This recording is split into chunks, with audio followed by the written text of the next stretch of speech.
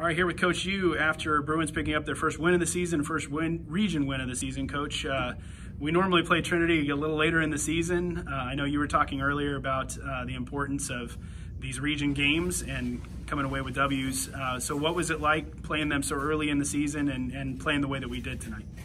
Well, this year is crazy for everybody, and none of us know for sure when or if we're going to be able to play a next game. And they have a really similar lineup to us, mostly freshmen and sophomores, but they do have one or two guys that are upperclassmen just like we do. And so we really just wanted to see how we competed with them. And when you're playing a game like that, I think when your team is away from you defensively in the second half, I think that's where just really a lack of experience starts to show itself. And so there's a lot of good things, but if I had to pick one thing, that's just something that we saw in the second half, as they weren't doing exactly what we wanted when they were away from my booming voice. Yeah, absolutely. We had 6 guys scoring double figures tonight.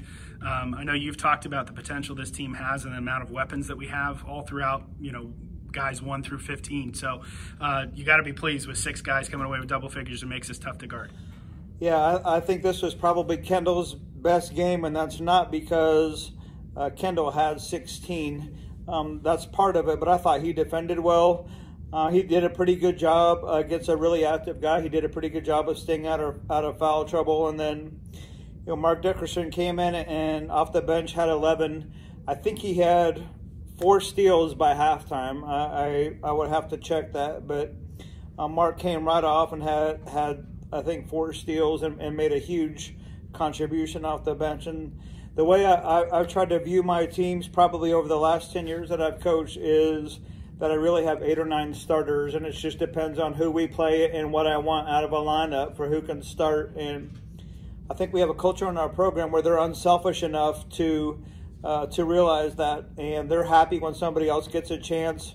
I thought our bench did a really good job of celebrating the way their team was playing. And to only end up with 15 turnovers for the game, how many times we sat here last year with a senior-laden team and we were 24, 25 turnovers. And the games where we can keep it around 14 or 15 turnovers, we're going to have a chance to be in it.